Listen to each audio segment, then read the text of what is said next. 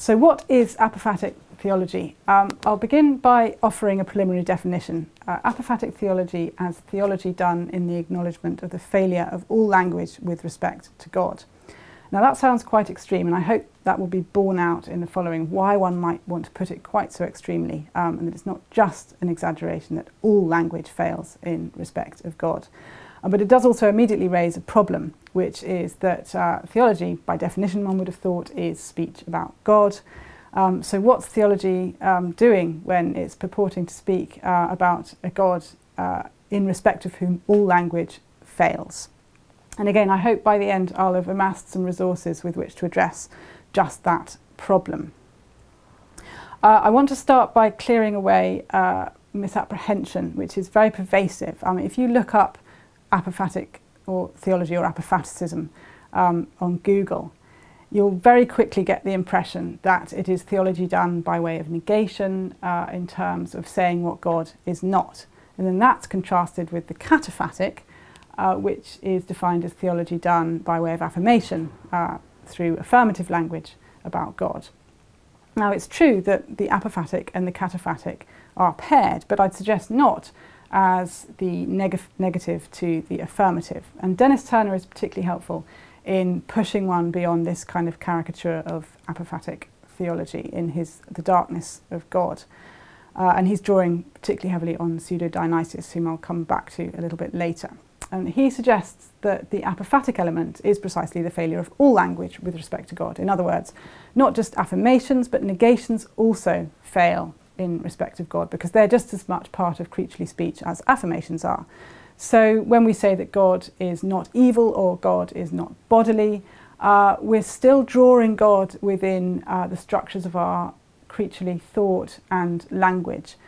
And given that God transcends those phrases, that kind of language fails just as much as the corresponding affirmations do. God is good and God is immaterial.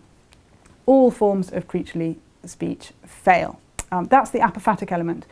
That's then contrasted with the cataphatic element. Well, contrast is not paired, is a better word, as the fact that theology is precisely done through speech. One only reaches apophasis by way of speech. The apophatic is not prior to speech, it's not a silence prior to speech, it's a silence beyond speech. So you can only break through to it by going through speech and then showing up how it fails.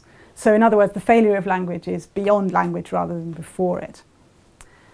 And let me just give an example from Pseudo-Dionysius, who talks about God as dazzling darkness. And here we have an apparent oxymoron, where two things are juxtaposed about God. They can't both be true. Bright and dark tend to contradict one another in the creaturely sphere. So the point of putting them together in the context of God is to show that God transcends the distinction between darkness and light. So two words are put together in ways that cancel each other out and point to a God who can't be captured in either word. And oxymoron is something I'll come back to a little bit later as one mode of pushing language to its collapse. Let me backtrack a little and tell you about apophaticism more widely. So it can be used both to refer to a tradition of thought, or indeed traditions of thought, and to refer to an approach to theology in general. And I more want to concentrate on the latter by uncovering some of the logic that we might want to apply in thinking about God apophatically. But I'll give you some orientation points to start with. Apophatic ways of thinking are prevalent in both the East and the West, and indeed in the patristic period I'd say that apophatic modes of thought are absolutely fundamental to doing theology to core. But nevertheless, we might name in the East figures like Gregory of Nyssa or Maximus the Confessor as particularly apophatic theologians. And in the West, although more controversially, one might point to Augustine as someone whose theology is fundamentally apophatic.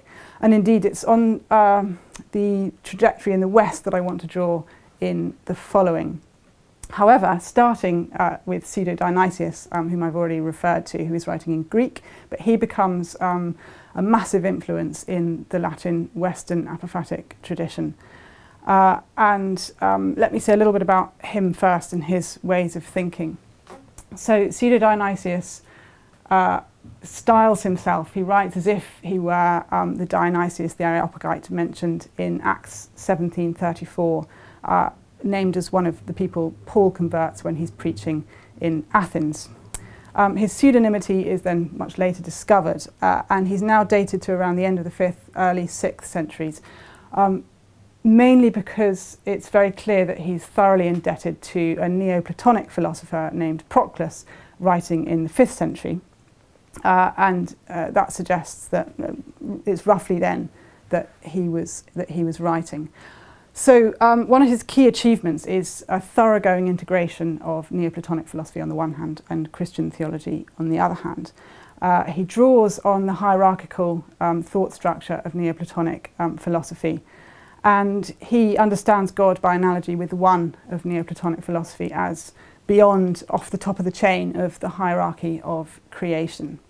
And then he develops ways of speaking which utilise this hierarchical scheme, so taking you both up and down the chain of being, but in order to point to a God who is beyond all hierarchy. So for example, when he does this both by way of affirmation and by way of denial, in both cases doing so apophatically, just to reiterate my point from before. And we've seen already that on the affirmative side, he'll use oxymorons to point to a God who is beyond all creaturely speech.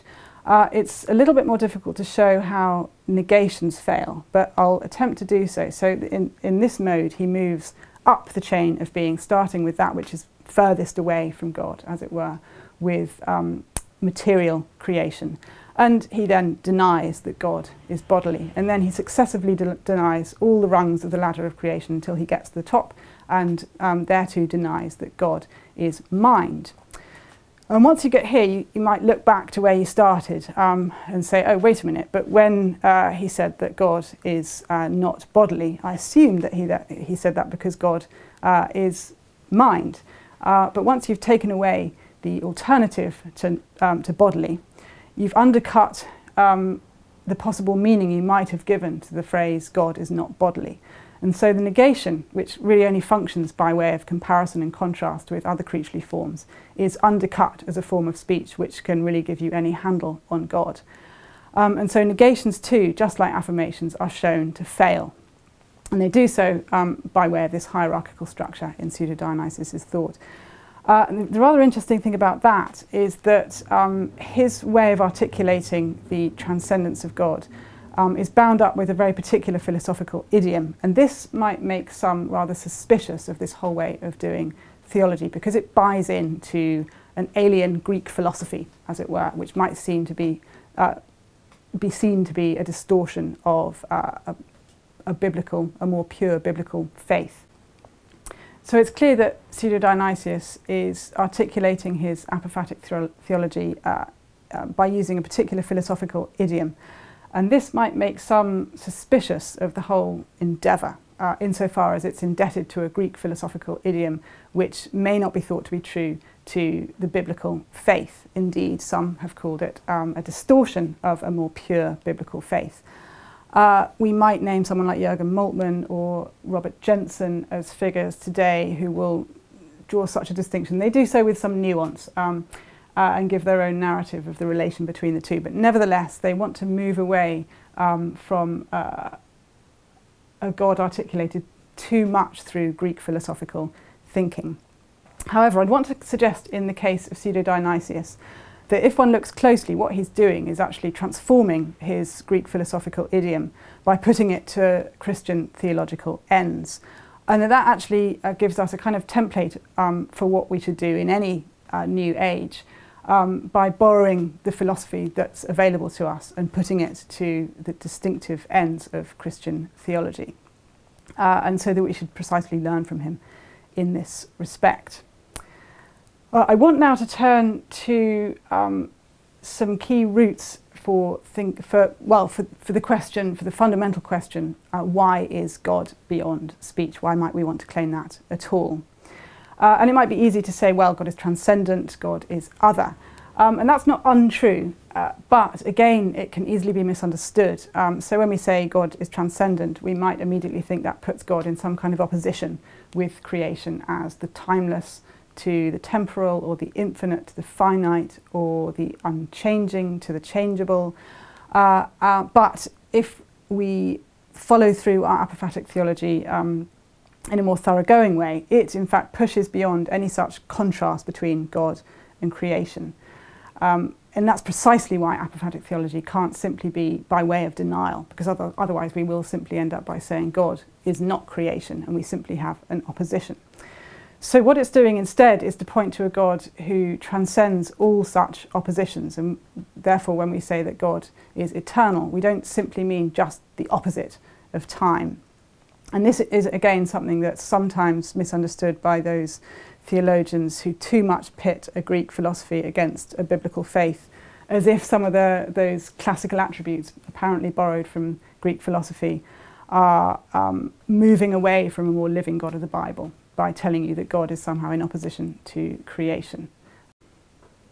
So apophatic theology pushes us to a God who is beyond all creaturely distinctions. And we might want to draw on a wonderful phrase by Meister Eckhart, that God is distinct by virtue of being indistinct. So to get a handle on the kind of transcendence that we're talking about in respect of God, not just as opposition with creation, I'm going to pinpoint two Christian doctrines which I think are at the root of thinking about a God who is beyond speech. One is the doctrine of creation out of nothing, creation ex nihilo. The other is the doctrine of divine simpleness or simplicity. I'll start with the doctrine of creation ex nihilo. This initially tells us that God does not create out of something.